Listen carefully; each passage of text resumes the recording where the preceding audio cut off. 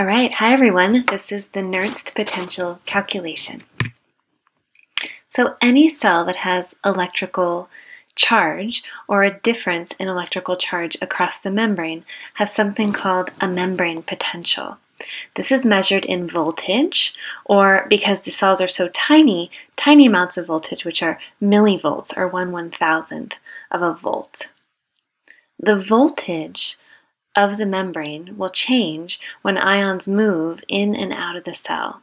So for ions, we're commonly talking about sodium ions, potassium ions, chloride ions, calcium ions, others too, but those are the common ones. The ions will move in and out of a cell only if specific channels for those ions are open, or if the specific transporters for those ions are active. So it looks like this.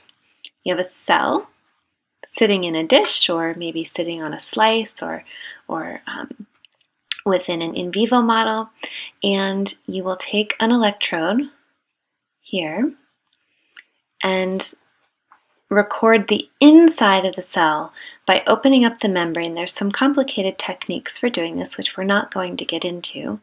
And then you will also have, not shown here, a ground electrode, which will be outside in the solution. And you're measuring the difference between the inside of the cell and the solution outside of the cell. And that difference is the membrane potential.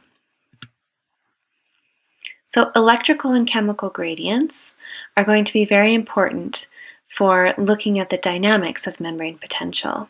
So electrical activity within a cell can change when these positive or negative ions move across the membrane. So ions will move with concentration gradients. This would be a chemical gradient, and we all know this would be diffusion from high to low concentration, and that's specific to each ion. Ions will also move with electrical gradients, and that is all positive ions will move towards negative charge, and vice versa. Negative ions will move towards positive charge. These forces, chemical and electrical forces, are affected by different dynamics. So chemical forces on an ion will change when concentration gradients change, or when related diffusion dynamics change. For example, temperature. Higher temperature makes molecules move more, and they'll diffuse faster. Electrical forces on an ion are determined by the charge of the ion in relation to the membrane potential. These forces will balance at equilibrium. So equilibrium for any given ion, say equilibrium for potassium, will be reached when its electrical and chemical gradients are balanced with respect to the total membrane potential of the cell. Another way of saying this is that when the equilibrium potential for the ion is the same as the voltage of the membrane, then no net movement will be measured.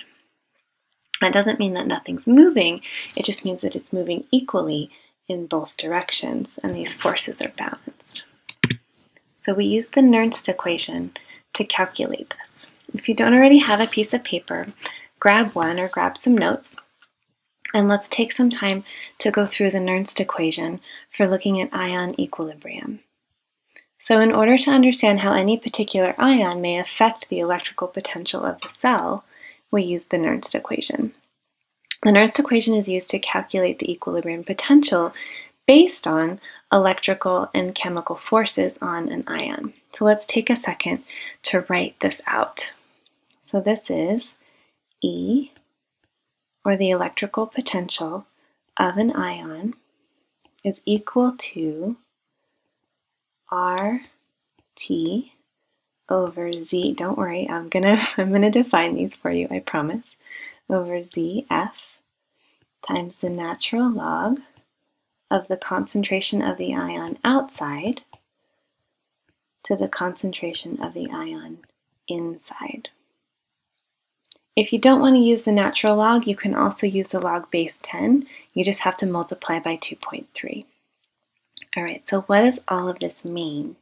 Whenever you have a large equation like this and you have many variables, you always want to list out each particular piece and understand how each is contributing to the total equation. So first of all, you can see that there are concentrations here. So we're looking at the difference between the outside and the inside by this ratio here. So this is specific to the ion. So let's say we're doing potassium. Then we would have the concentration of potassium outside the cell and the concentration of potassium inside the cell. Those will be given. The concentrations will affect the chemical gradient. The other variables that affect the chemical gradient are R and T. R is the gas constant, which is 8.31 joules per Kelvin per mole. T is the temperature in kelvins. And we're going to assume body temperature. So if we assume body temperature, then T is going to be 310.15 kelvins. The last two variables in the equation are Z and F. Z is the charge of the ion. If we're talking about potassium, it's +1. Sodium would be +1, chloride would be -1, and then you'd have to flip the concentrations to inside over outside. We can talk about that more later. Don't worry about that now. So Z is the charge, and F is Faraday's constant. Faraday's constant tells us the charge of 1 mole of molecules, which is about 9.64 times 10 to the 4th. Okay, pause for a minute and put all of the constants together and calculate what RT over ZF would be for a +1 charged ion. So take a pause for a minute and see if you can work that out.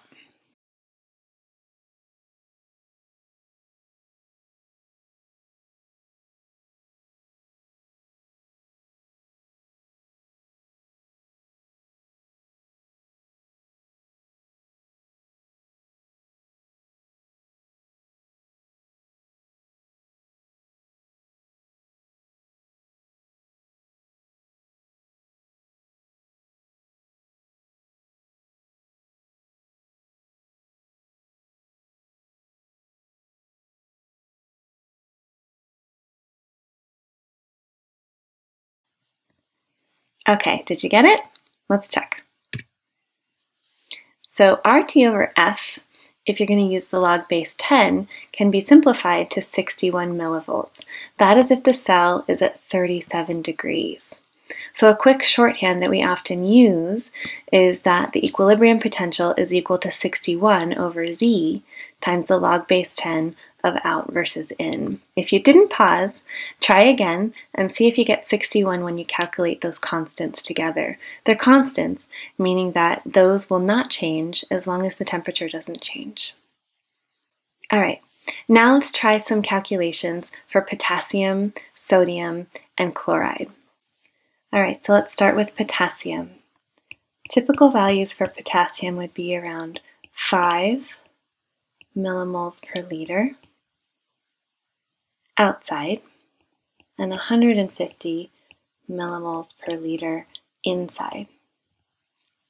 Pause to put those in, and you should get -90.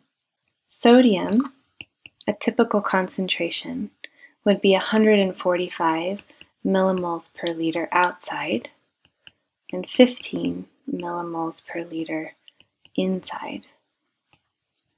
Again, pause to put those in, and you should get +60. So if we just look at sodium and potassium now, the equilibrium potential for potassium is -90. That means that if the voltage of the membrane is at -90, then potassium will have no net movement or zero movement. It'll be equally balanced across the membrane. If the voltage of the membrane is at +60, then sodium will be equally balanced and will have no net movement across the membrane. Another way of saying this is that if the membrane is fully permeable to potassium, potassium wants to pull the membrane potential down to -90 towards its equilibrium. Or if the membrane is fully permeable to sodium, sodium wants to pull the membrane potential up to +60. And we could calculate this for any given concentration in any cell. All right, more continuing with the electrical activity of cells in future videos. Good luck, and let me know if you have any questions.